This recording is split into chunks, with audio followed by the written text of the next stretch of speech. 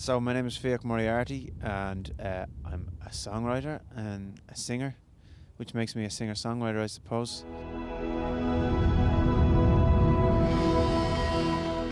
I've been playing music for as long as I can remember, in one way or another. And I have my second album just come out. My first album is called So I, released a couple of years ago, and this is called The Revolution, and it's about all things revolution.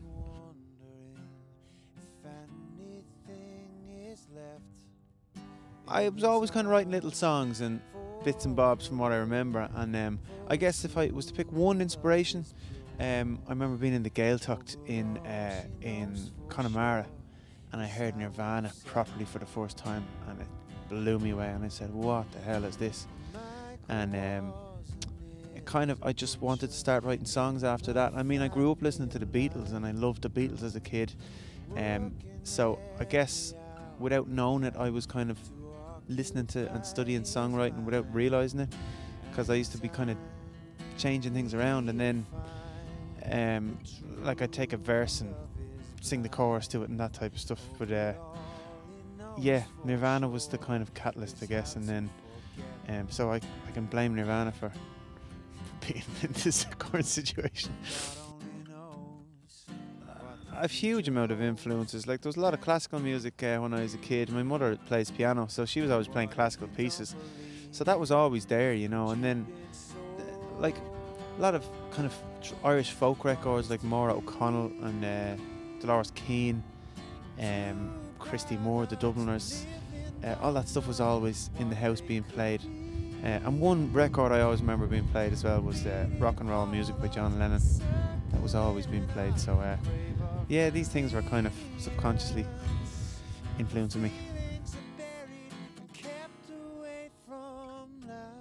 Two international acts.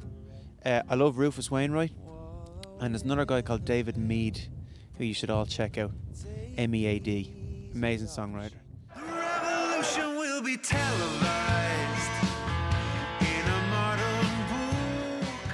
Well, I mean, I started writing that when the whole Arab Spring thing was happening, and I mean, I didn't really know much about the Arab Spring, other than I was fascinated that social media was being used as a tool for the first time, and I kind of thought that my generation didn't get out on the streets. I mean, people were unhappy with how things were, but they were accepting things as well, you know.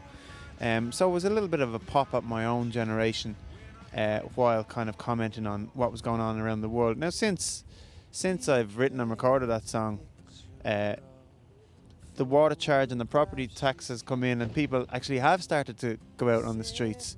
So my whole song and movement are completely null and void.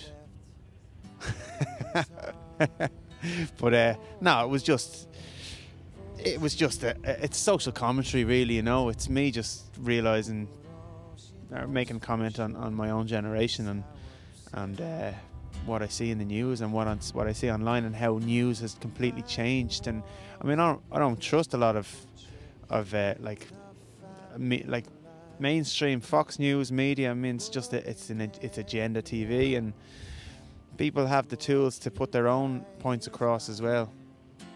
Everyone has an agenda, of course.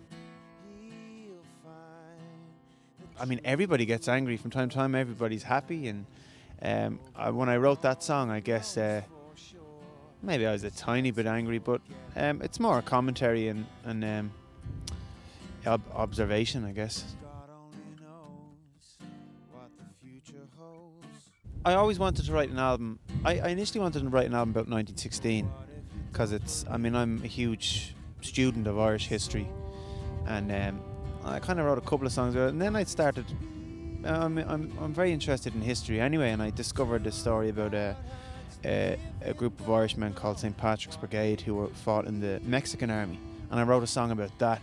And so the revolution thing kind of widened from 1916 to kind of Irish history, and then there was a couple of songs in there that are kind of own personal revolutions, things that happened in my life that did 360s, and so it just made sense that every song on the album is something to do with revolution, so it just made sense to call it The Revolution, you know.